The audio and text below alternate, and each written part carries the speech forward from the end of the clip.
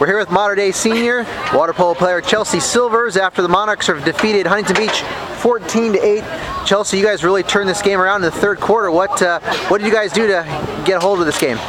I think it was our defense and our counterattack, and we've been working really hard all season to execute both of those. So I think it was definitely defense and working as a team and communicating. All right. Of course, you guys are coming off a pretty big victory. Tell me about your Trinity League victory earlier this week against Santa Margarita. Yeah, we beat Santa Margarita. It was a really awesome game. Like, they didn't let up any counterattack goals. They're all natural, so we had to work really hard. And it's just a great feeling to have such a good team and great coaches and finally beat them in modern day history. So yeah, it was great. All right, and fill us in about your great group of freshmen. Oh, McKenna and Claire and Lexi. Well, I love them, but they are just awesome. They're really hard workers, and I just can't appreciate them more.